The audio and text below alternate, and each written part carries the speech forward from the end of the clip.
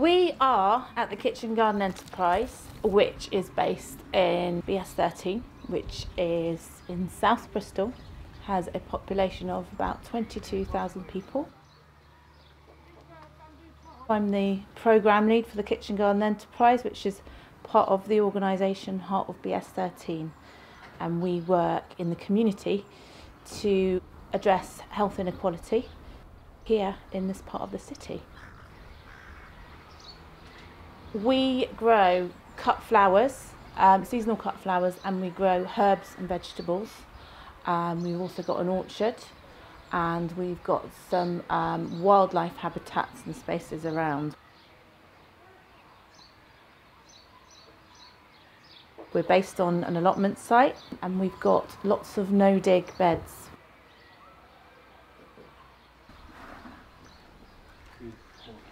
Well, I come here and I do sweet peas, squash, dill, onions. I love it here. Yeah, it gets me out of the house because it feels like I'm working forward, not backwards. It feels like you want to grow your own food instead of buying it.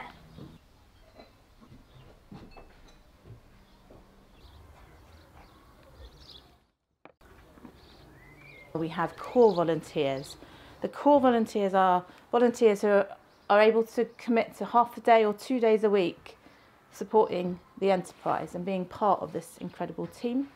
They gain one-to-one mentor sessions with the gardeners and the leaders here. It's a real mixed team of people, and people come in and share skills and bring skills as well as learn skills on the project. I volunteer usually on a Tuesday, which is my day off work. I come here to learn more about no-dig growing. I'm a really keen gardener, and I live locally on the estate, so this project I just think is amazing, and I'm really keen to be a part of it. It's a nice little sanctuary in the middle of my busy week. Coming down to the garden, and I get to take lots of what I learn home to my own place and my own practice. You have to travel usually to get to a project like this, and so it's just really refreshing to find Heart of BS13 that is right here in the heart of the community and doing what it's doing, which kind of just touches on so many of the important things, I think, for local people. At first, I was coming here just because I was asked to by my support worker, and didn't really think much of this place. I ended up actually coming here for the past 2.5 years, and ended up being part of the core team. And we're going to put it just on top of here. I've been working with Ben, who is someone who has a little bit of interest in the past from composting, and we're working together to kind of help maintain the beds that we're building. Even layer on top. In terms of permaculture, it's capturing that potential waste, capturing that resource, and turning what could be waste into something that is beneficial both for our garden and for the wider community and the issues that we're addressing. A report that was produced by the Centre for Alternative Technology found that food waste accounts for about 22% of BS13's carbon emissions, which is huge. So as a small market garden, we're trying to have our impact on those emissions, and we're trying to do our best towards reducing that.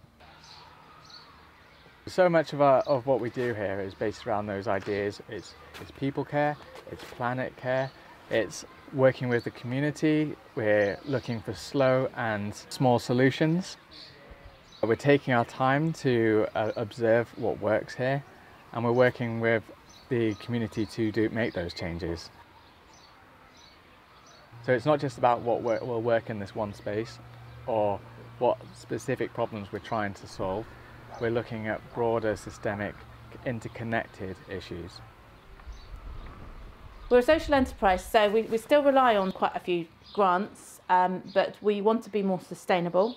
So So we are growing flowers to generate income, which will then be invested back into the BS13 community, with the idea of increasing our volunteer programs around our mentoring sessions, education, and as we build the program, to have paid trainee internships, to look at increasing job opportunities and access to career in horticulture and the environment.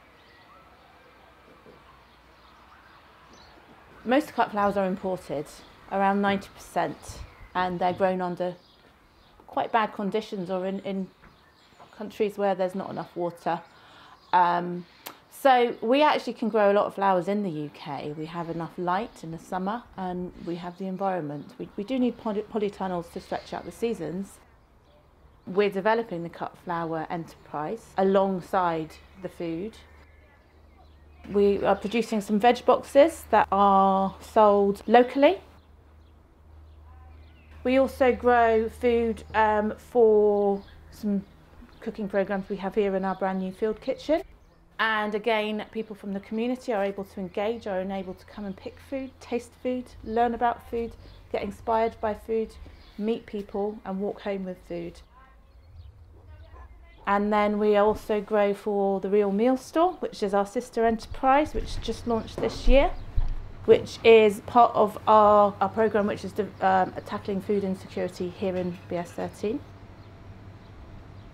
The Real Meal Store was initially born out of the need for support to residents in the global pandemic, and since April of last year we've sent out 30,000 free meals to residents.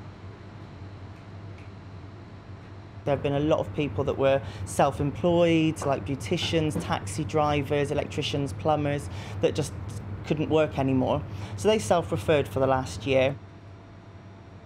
We soon realised, as funding was coming to an end, that there was still a lot of work to be done in this area, and we decided to set up a social enterprise called the Real Meal Store. So we're now using ingredients from our kitchen garden enterprise.